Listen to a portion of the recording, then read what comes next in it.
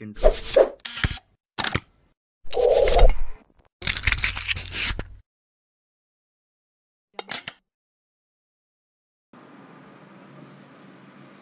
Okay, so good day sa inyong lahat. So now, we will start solving problems under the topic na analysis of structure. So ang una nating type ng structure na i-analyze is yung tinatawag nating truss. So under truss, meron tayong dalawang method na gagamitin. So for the first one, this is the method of joint, and the second one is the method of section. So I will use the same structure, this figure as shown in the video. So, ano ba yung una natin kailangan gawin? So, yung step number 1 is we need to determine the reaction at each support. So, upon getting the value of the reaction, doon tayo makakapag-start makapag-method of joint, no? So, sabi doon sa lecture na sinend ko sa inyo, it's more convenient na magsimula doon sa support as joint. So, doon tayo sa support mag-start. Kasi most of the time, o lagi, nandun yung dalawang member lang na unknown. Again, kapag nagme-method of joint ka, you should consider the joint na dalawa lang yung unknown. Since yung available equation lang natin is dalawa. Summation of forces X and summation of forces Y. Okay, so unahin natin. So, let's determine first the value of your reaction. So, assume natin yung direction niya. So, kung mapapansin nyo, lahat naman ng loading natin is pababa. So, therefore, yung value ng reaction mo is pataas. So, dito sa point A, meron kang hinge support. So, pangalanan natin siya na AY. O the Y component of the reaction at A. And then, since hinge yan, dalawa yung ating reaction. So, meron kang horizontal. So, I will name that as AX. But AX, if you're going to consider the whole system or the whole truss, that is equivalent to 0. Bakit 0? Kasi wala ka namang force na pa-horizontal. Sa lahat naman sila pa-vertical or pa-Y. The next, at point H, you have here a hinge. So, sabihin na lang natin siya as HY. So, again, pag roller naman yung support mo. Ano ba sinabi ko kanina? Hinge. So, yung sa point H, roller siya. So, lagi siyang isa lang. And the direction is always perpendicular do sa surface na pinagpapatungan niya.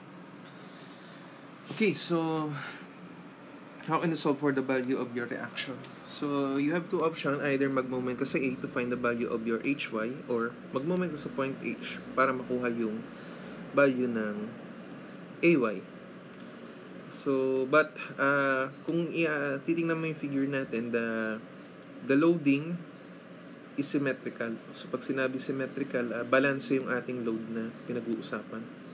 So, sa point C, meron kang 300 ng pababa. Sa point E, meron kang 600 ng pababa. And sa point G, 300 pababa. And it is distributed equidistant between each other. So, pantay-pantay lang yung kanilang distansya sa bawat isa. So, 3, 3, 3, 3. Pero kapag nagkataon, may isa dyang nag-iba ang value. So, hindi mo pwede gawin yung gagawin natin ngayon. So, since, again, symmetrical lang naman yan, pwede ko sabihin na yung AY at saka yung HY, maghahati lang silang dalawa dito sa loading. So, tigkalahati lang sila. Pero again, kapag ang nangyari, magkakaiba yung distance ng pagitan nila, o pag hindi siya balance, hindi mo pwedeng gagawin natin. And kapag yung loading, halimbawa ito, napalitan ng 400. So, hindi mo pwedeng gagawin natin. So, since pantay lang yan, so hatiin nila itong 1, 2. So, ang AY ko, I can say na ito ay equals lang din sa 600. And itong HY, so equals lang din siya sa 600.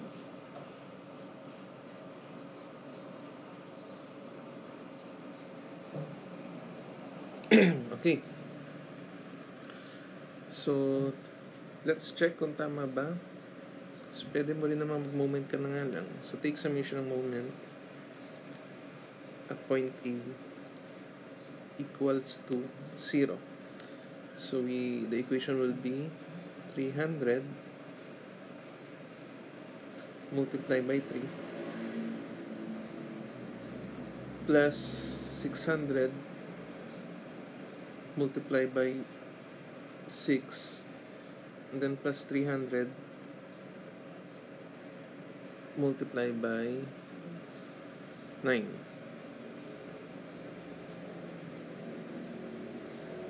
And then minus hy multiply by 12 equals to 0.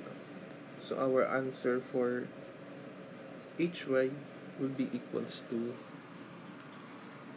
pindutin lang natin na check lang natin kung tama ba yung ginawa nating analysis. A few moments later. Okay, so 600 nga.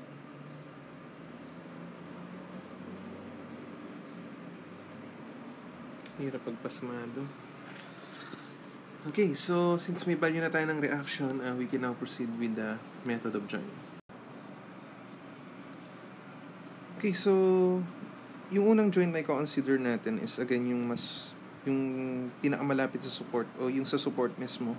Since lagi naman dalawang member lang ang unknown dyan. And then after getting that value, you can now proceed with the next join. So yun, unti-unti mo lang siyang papagapangin hanggang marating mo yung kabilang dulo. So again, pag method of joint, dalawa lang dapat yung unknown value since dalawa lang equation yung pwede natin gamitin. So let's start with joint A. So at joint A,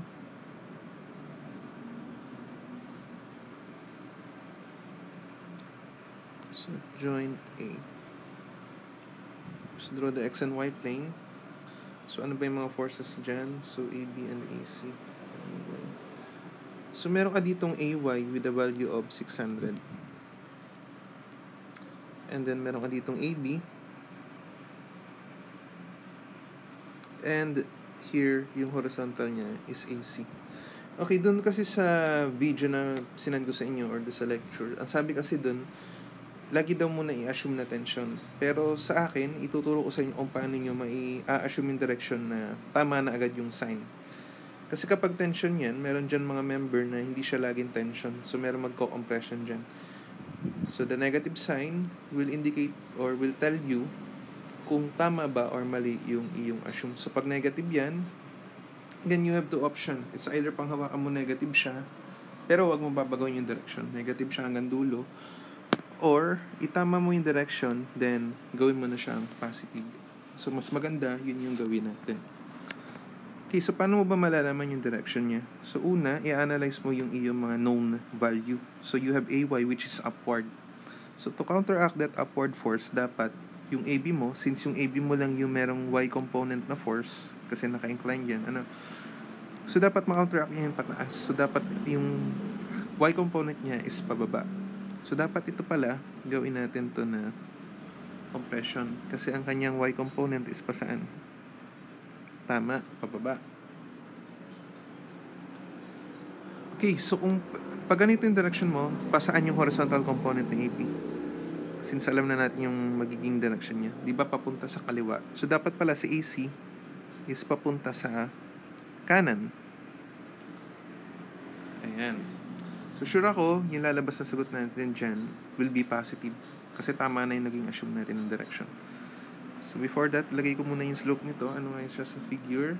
So that is 435. 435. Okay, so let's start with the first equation. So magkaroon tayo ng equation. Anong unahin natin? So y nga muna.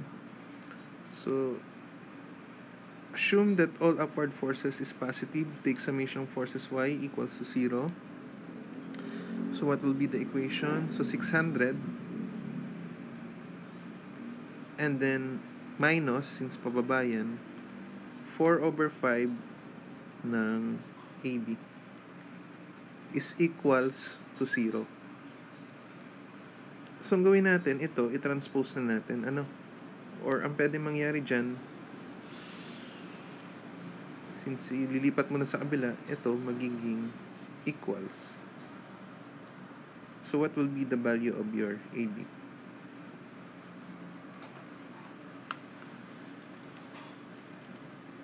So that will be equals to 750. So alisin ko na lang tong unit 750. So that is in compression. Okay, the next one, pwede tayo mag-summation ng forces Y. So summation of forces X equals to 0. So assuming all to the right forces as positive, so we have AC, and then minus, so transpose ko sa kabila, so yan na lang, pakita ko na lang muna, 3/5 ng 750. So nang transpose mo, so maging equals yan. So what is the value of your AC?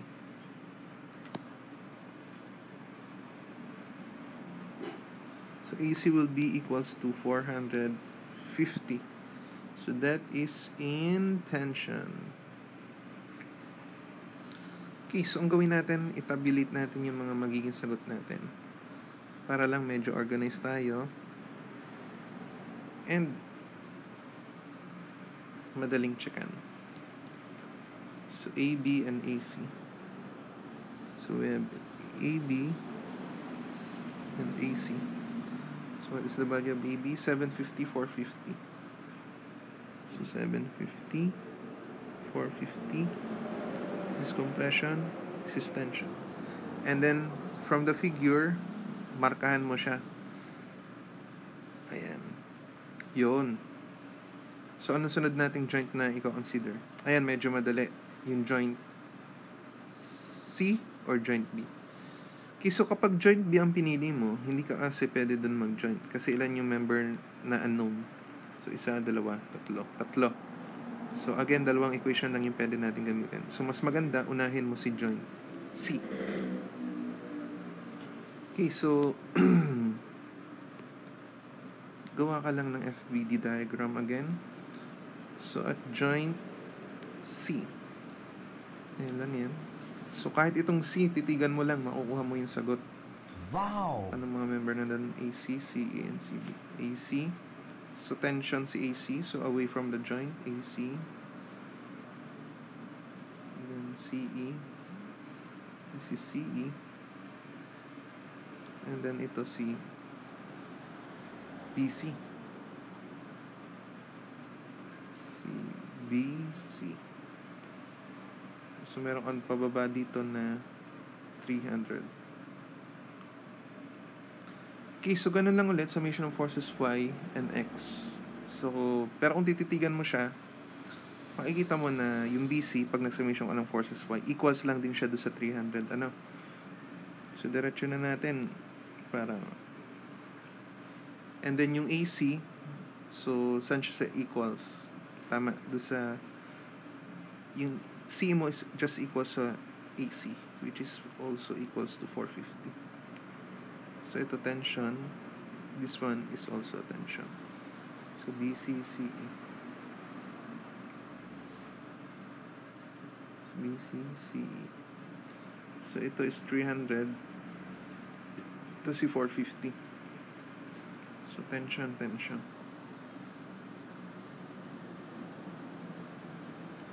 So, again, markahan mo lang dito. Oops.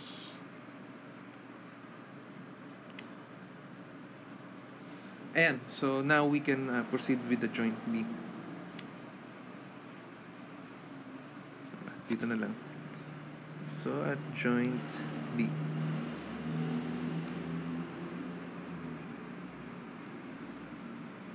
Again, draw the X and Y plane.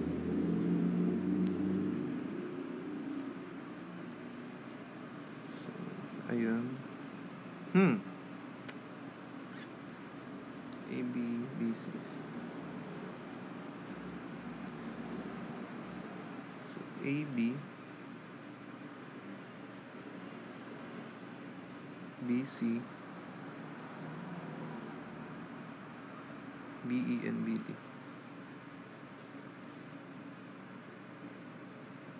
BE and BD. And then, ano nga yung AB natin? So, compression. So, dapat papunta sa joint. And ang BC is tension, so away from the joint. Okay, so anong una nating hanapin na value? So, unahin natin hanapin yung BE. So, ano ba yung value ng AB mo? 750. Tapos yung BC is just 300. So, dapat ito, yung BE, tulungan niya si BC to counteract that 750. Though hindi naman buong 750 yun, pero tansya ko mas malaki pa rin yung makukuha nating Y component. So, ito, kung parehong papunta sila sa kanan, so ito dapat palang BD mo pakaliwa. Okay, so unahin natin ang summation ng forces Y equals to 0. Assuming all upward forces as positive. So 750 multiplied by 4/5 and then BC, so minus 300 and then minus BE, so 4/5 ng BE is equals to 0. So itong portion na lang to, yung 4/5 ng BE, lipat ko sa kabila or magiging ganyan yung equation na. So what is the value of your BE? So 750 times 4 divided by 5 minus 300 times 5. So ang value ng BE natin is 375. So that is in tension. So tama pala yung analysis natin na mas malaki si AB. And then next, take summation of forces X. So kung parehong pakanan si AB and BE, so dapat si BD mo pakaliwa na siya. So what is the value of AB? So 750 multiplied by 3/5 and then BE, so plus BE, so plus 375 multiplied by 3/5 and then minus BD equals to 0. So ang gawin ko again, yung BD i-transpose ko na sa kabila, ilipat ko, equals 750 times 3 divided 5 plus 375 times 8. So the value of your BD is equals to 675. So that is in compression. So i-tabulate lang ulit natin, 37567 BD.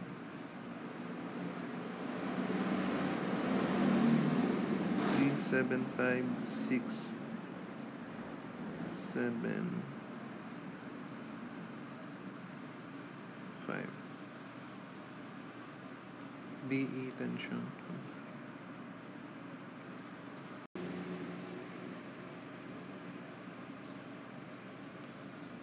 Okay, so we're done with joint B. So this time, isulat muna natin, markahan ulit natin to. Ayan. So ano sunod na joint? Joint D. Kaso kung papapansin nyo si joint D, tama na yung BD mo is just equals to DF. Kaso meron kang vertical member na DE. Kung saan, masasabi ko na yung DE mo is design lang. Bakit? Yung DE mo kasi magiging 0 siya. Kasi kung mapapansin nyo, wala naman siyang sinusuportahan doon. Or wala siyang i-carry na load. Sige, pakita natin. Ito na lang. At joint D.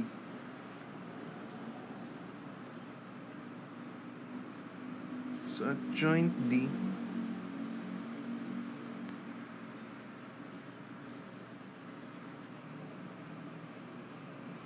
so BD mo, which is compression. So ang BD mo,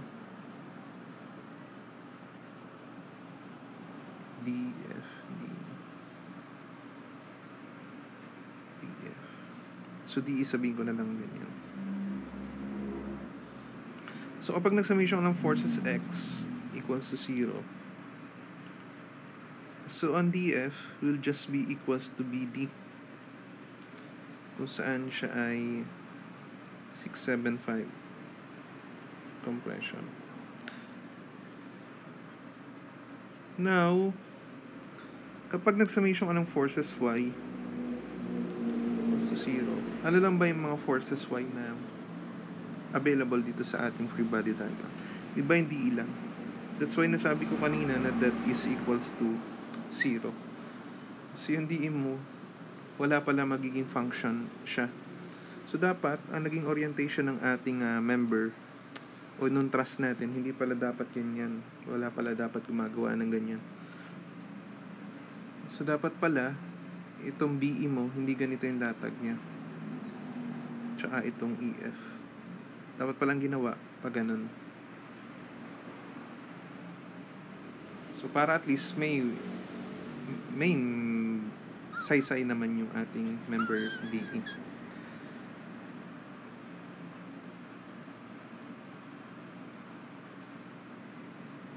Okay, so ayan.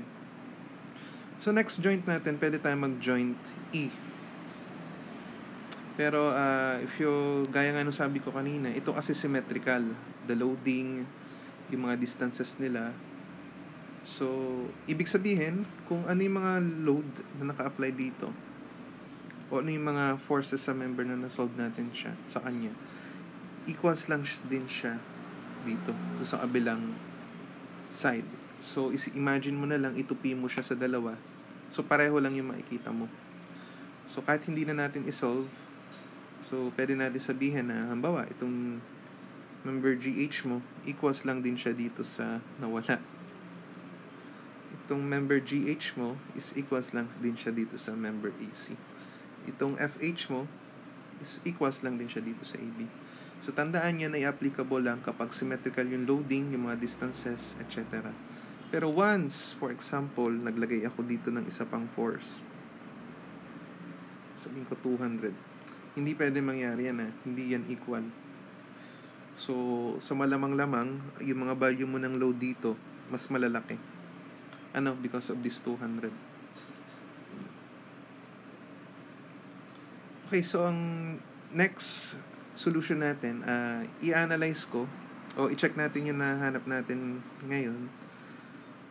So, hahanapin natin yung value ng BD, value ng BE, and value ng CE using the sectioning method. So, ang gagawin natin, puputulin natin yung iyong truss dito. Lang ha. Ayan. So, natin siyang ganyan. So, let's say this is section 1. Okay, so i-drawing ko muna yung figure. Then, we will proceed. Okay, so so itong section 1 mo, so you have two options, So it's either i-consider mo itong nahating itong left side, or pwede rin naman na itong right side yung i-consider mo. Nako, corona. Excuse me. So, maalin dyan sa dalawa, so pareho lang naman yung lalabas na sagot. Pero ako, nakagawian ko kasi, tsaka yung ginagawa namin dati, laging yung kaliwa yung kino-consider namin. Hindi ko alam kung anong meron sa kaliwa, pero kaliwa na talaga. So, ayan, i-drawing ko siya. So, ito yung makikita mo. So, nung hinati mo, this member BD, DE, and CE, inassume muna natin in tension o tensile force. So, ito kasi, kung mapapansin niyo itong X na to, so para siyang arrowhead lang din, diba? So, kung hahatiin mo siya, magiging tension yung kaalabasan. Kaya ganun na rin lang yung ginawa ko. So, besides, the negative sign will tell you kung tama or mali yung direction. Pwede mo naman baguhin, diba? Okay, so unahin natin, ang pwedeng gawin mo, ito kaya pre-project ko siya papunta dito sa E. yung BE mo kasi and CE will meet at this joint. Magiging concurrent sila dun. So, kapag nag-moment ka sa point E, mahahanap mo yung value ng BD.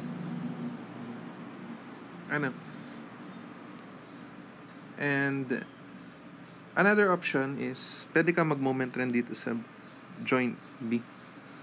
Para yung BD mo and yung BE is concurrent sa kanya. So with that, mahanap mo yung value ng CE. So pili na lang kayo kung anong gusto nyo gawin doon. Pero ako, ang gawin na lang natin is mag-moment tayo dito sa joint E. So by taking summation ng moment at joint E equals to 0, so ano yung magiging equation natin? So unahin natin yung 600 o yung reaction. So 600 multiply by the distance of, ano ba yung distance niya away from E? Perpendicular distance is 6. And then yung 300, so anong moment ma-produce niya? So counterclockwise, so negative 300 multiply by 3. And then yung BD mo, so anong ikot niya? Clockwise, so plus BD multiply by 4 equals to 0. So mukhang negative yung lalabas, no? So what is the value of your BD? So 600 times 6 minus 300 times 3 by 4. So that is negative 675. Or gawin natin siyang positive, 675. But this time, since tension yan at nag-negative, so dapat pala siya ay compression. Then ang gawin mo dito, itama na natin yung kanyang magiging direction. Oops. Yan, compression na siya dito. Okay, next. So since may value na tayo ng BD,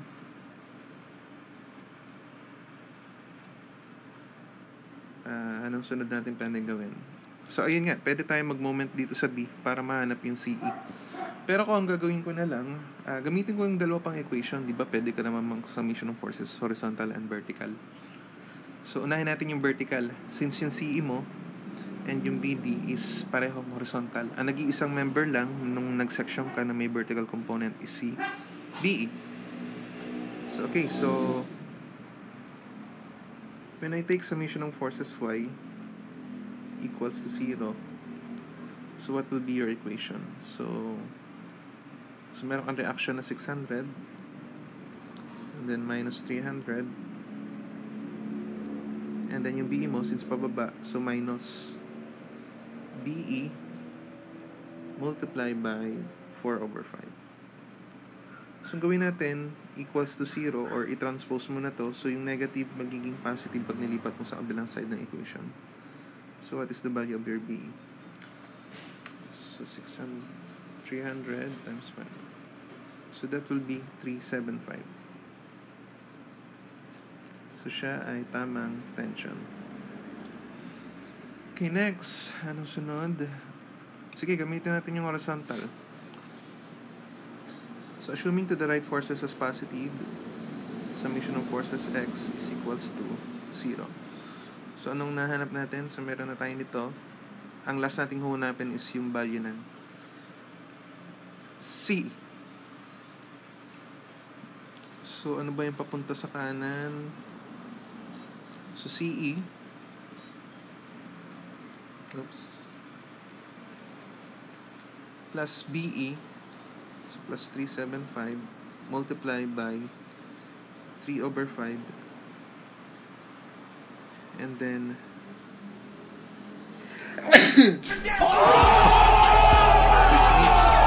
so minus 675 is equals to 0. Tama ba? Tama. So 675 minus 375 times 3. So the value of your CE is 450. 450 na tension. Okay, so let's check do sa table na ginawa natin kanina if tama. So, BD mo is 675 compression. Okay, so correct. Next, we have BE and CE na 375 and 450. Okay. Ayun. So, ayan, so pareho lang din ang lumabas. Again, yung method of section, advisable siyang gamitin kapag may specific na members na pinapahanap sa'yo at yung mga member na yun is nando sa pinakagitna ng truss o nasa bandang gitna. So, instead of mag-method of joint ka, isa-isahin mo yung joint mo, which is mahaba yung solution, method of section ka na lang. But, kapag ang problem ay lahat ng member pinapahanap sa'yo, so, mas maganda mag-method of joint ka na lang.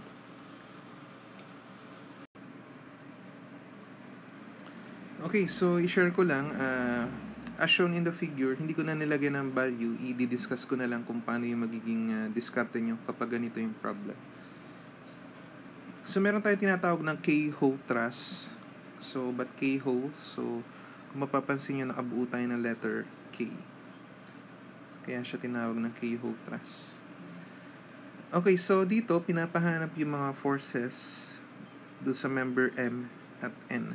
Ito yung member M1 and ito yung member N. So, nasa bandang gitna dyan. So, maganda dito mag-method of section ka. Okay, so sa method of section kasi, pag once na nakakita kayo ng ganitong shape o ganitong itsura, yun para nakaka-form ka ng K. So, yung iba kasi, ang ginagawa, pag nagsa-section sila, diretso lang. So, ito, gagamitin rin naman natin mamaya, yung section na yan. So, pag ganyan kasi yung section ang gagawin mo, kahit saan ka mag-moment, kahit mag-summation forces, horizontal ka, vertical, hindi mo makukuha yung sagot eh. So, ang magandang diskarte dyan, yung method of section kasi, hindi kailangan na tuwid yung pagkaka-section mo. So, ano ba yung ibig ko sabihin? So, yung unang section kasi na kailangan mo consider dito is ito. Oops. So, parang sumayaw yung ating section. So, that will be your first section. So, kung i-isolate mo siya, hindi po yung coronavirus. Makikita mo na free body diagram. So, meron ka dito mga load, nakalimutan ko lang palang ilagay. Ayan. So, bakit ganyan yung ating ginawang section? So, dito kasi, meron kang dalawang way para mahanap yung mga unknown. So, una, it's either mag-moment ka dito. So, ba't ka mag-moment doon? Para mahanap mo yung value nito. Kasi itong force na to, this is concurrent, so walang moment arm yan. Ito wala din. And then ito, magko-concurrent din doon. So, that is also equals to 0. So, kapag nag-moment ka dito sa point na to, mahahanap mo yung value nito. And then, vice versa. Yung isa naman, pwede kang mag-moment dito sa point na to. So, moment ka sa point na to para mahanap mo yung value nito. Kasi ito, ang mangyayari, itong force na to, magko-concurrent siya. Walang moment arm. Ito, ganun din. Ito, ganun din. So, pag nahanap mo yung value yan, so, pag nahanap mo siya, itong value na to, itong value na to, so, pwede ka na ngayon mag-consider ng isa pang section. So, yung isang section, since meron ka ng value nito, and, so, meron ka ng value niyan, at meron ka ng value nito, ngayon, pwede ka na ngayon mag-section na ganyan. So, sa pangalanan natin siya as section 2 pala. So, kapag section 2, ano ba yung makikita natin? Ayan. So, sabi ko nga kanina, ito meron ng value. Tsaka itong nasa bababa. So, ang ano na lang natin is ito, dalawa. Which is yan yung hinahanap sa problem. So, dyan, meron kang way para ma-solve yan. It's either mag-moment ka dito, sa point na to, para itong force na to, mag-concurrent siya. So, hindi mo na kailangan to. At the same time, itong member na to. So since may value ka na nito, and ito yung unknown, so ang gawin mo, sa either papatakin mo siya dito sa katapat niya. So hindi mo kailangan yung y component, ang kailangan mo is yung x component, or pwedeng dito sa point na to mo papatain. So pareho mo lang gagamitin yung y and x component. So may distance naman yan, given ito, and itong horizontal, given din naman yan. So yung isa ganun din. Ang mangyayari lang dito sa kabila, magmo-moment. Para itong dalawa, mag-concurrent siya. So, since may value ka na nito, so ito na yung mahanap mo. Mapapalabas mo yan. So, ang gawin mo para at least patay yung isang component ng force, dito mo siya papatakin itong force na to. So, kunin mo yung y component. So, ang y component naman magka-concurrent. So, hindi mo siya kailangan. So, ang kinakailangan mo lang is to get the x component. Kasi ang distance niya, given na, ayan. So, that's it. So, mag-try na lang ay gumawa ng problems na kamukha nun. Try ko hanapin doon sa isang libro. Hindi ko lang makita. Hindi ko maalala kung anong libro yung pinagkunan before ni Sir Jake. Okay, so that ends our discussion for the topic na Truss. So, on the next video, doon naman tayo sa frames. Thank you.